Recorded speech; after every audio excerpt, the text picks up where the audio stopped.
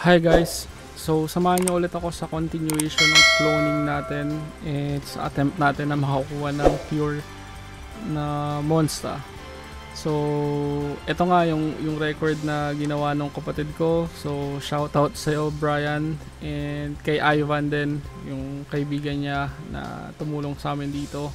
Yeah, based dito meron kaming mga soul band Monsta na nakita na merong 4 or 3 na pare-pareho na parts. Pero ayun, I think pure luck lang din talaga na manalo doon. Pero since plano naman talaga natin na mag-clone, so yun, magko-clone tayo ulit sa video na to. Also ipapakita ko na rin yung process on how to transfer yung STT tokens and even yung Chrono Zero na Monsta, kasi transferable siya. So meron tayong mga i-pair up. Alright, so simulan na natin guys.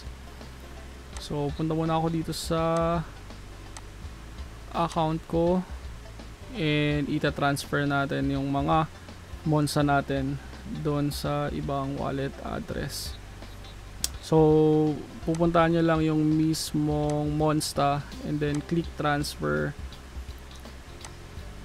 Tapos lagay lang natin dito yung address and then i-confirm lang natin siya.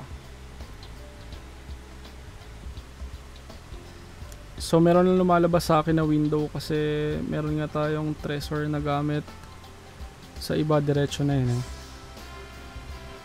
Okay, so transaction sent, your recipient will receive it soon. So yun, nawala na siya guys.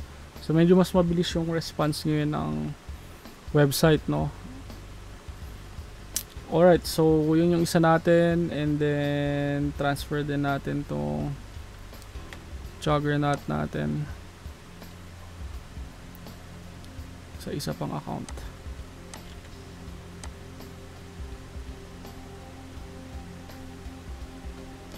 So that mawala rin to in a bit, and then magta-transfer din tayo ng isang, hindi siya gumagalaw, no? Ayun, wala na siya. So transfer din natin yung isang prime natin doon sa isang account natin. So ito na lang siguro natin to, pero mukhang mas mahal to eh.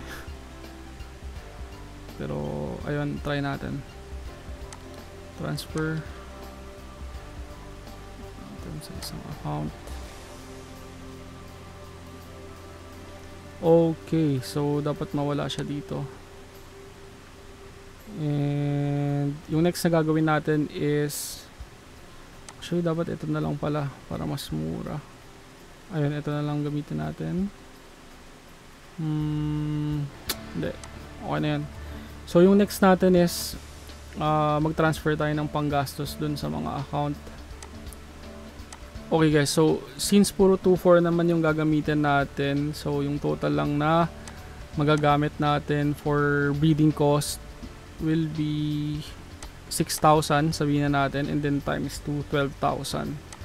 Pero meron kasi tayong isang 2/4 yung soul band nga, and then 3/4, so kailangan natin doon ng 18,000.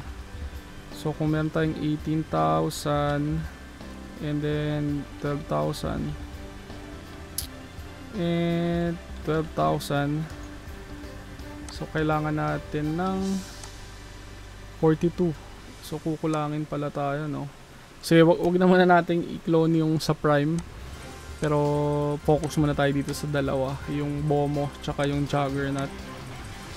Okay, so transfer naman tayo ngayon ng STT kasi 40 lang yung STT natin eh.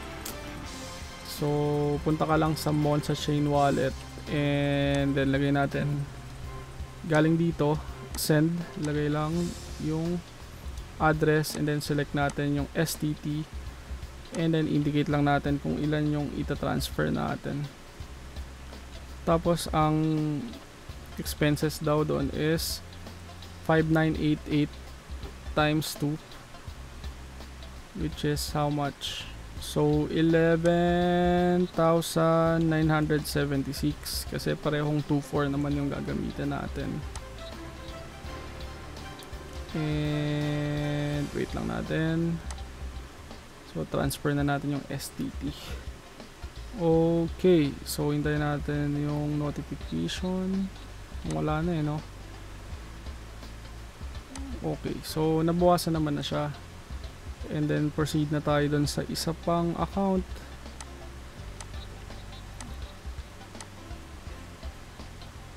So again, 11,976. Next, confirm. Ito yung ano no, logo ng STT, buto. Alright, let's confirm. And let's see kung babawas na siya dyan. Ayun, bumawas na. So nasend na siya. Yung next naman na gagawin natin is expectation natin. Andun na siya sa mga wallet na nasenda natin ng Monsta. Okay guys, so nandito na yung mga Monsta natin and yung STT na tinransfer natin. So i-clone na natin to. Actually hindi BOMO yung mga i-clone natin, pero yung parts nila parang target natin na sana maging BOMO. Tayan natin. Okay, so ito 4 and then ito 3 na BOMO parts. And then tama naman 11,976. So clone na natin siya.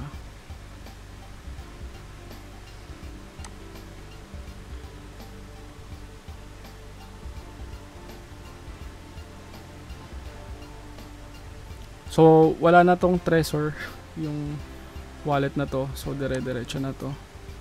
Hintay na lang siya i-process. Okay, so done na sa cloning. So nandito na yung egg. Curious lang ako kung natatransfer ba yung egg. So hindi, 'di ba? So kailangan muna natin siyang i-hatch. So far na-clone na natin 'yan, and then move naman tayo dun sa isang account pa natin. Ayun, I hope then in the future makakuha ko ng scholar sa Nickreation community or even sa LDX, kasi yun naman yung mga tinatambayan natin and friends natin. Check nga natin. So meron tayong target dito na 4 Juggernaut. So ito na nga yun. And then i-clone natin siya doon sa isa pang may Juggernaut. And kung mapapansin nyo, Chrono Zero to tsaka Soul Band, pero parang wala na siyang difference, no? Tingnan lang natin ano magiging result. Pero siguro maganda unahin natin yung Chrono Zero. And I'm not sure kung may effect yon, pero try lang natin. Approve natin. And then clone na natin. Ayun, medyo mabilis ayun, so na-clone na natin siya guys. So yun lang yung process na gusto natin ipakita, and ito lang din naman yung magagawa natin. So pag time na pwede tayo mag-hatch, i-hatch ulit natin yung mga Monsta, and itatry natin na i-observe ano ba yung mga magiging results niya. So siguro share ko na lang din to, yung double layer sibling ban.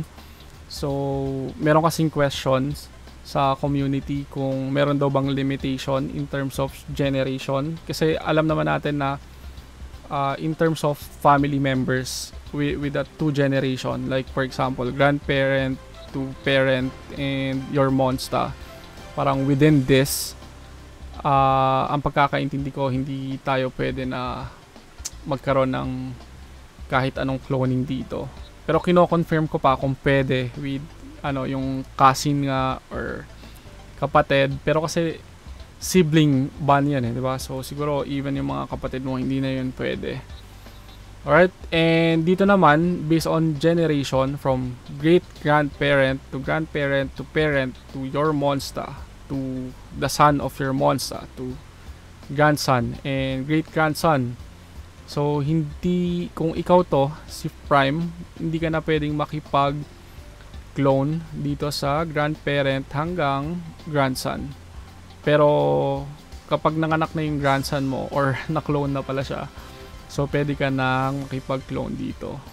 Or kapag yung kananunuan mo is ganito yung layo, so great grandparent, so pwede kang makipag-clone sa kanya. So far, ito lang yung information na meron tayo. I hope it helps, and kung meron ka pang mga questions, comment lang, and sana nakatulong sa itong video na to. Thank you for watching, and see you on my next video. Bye!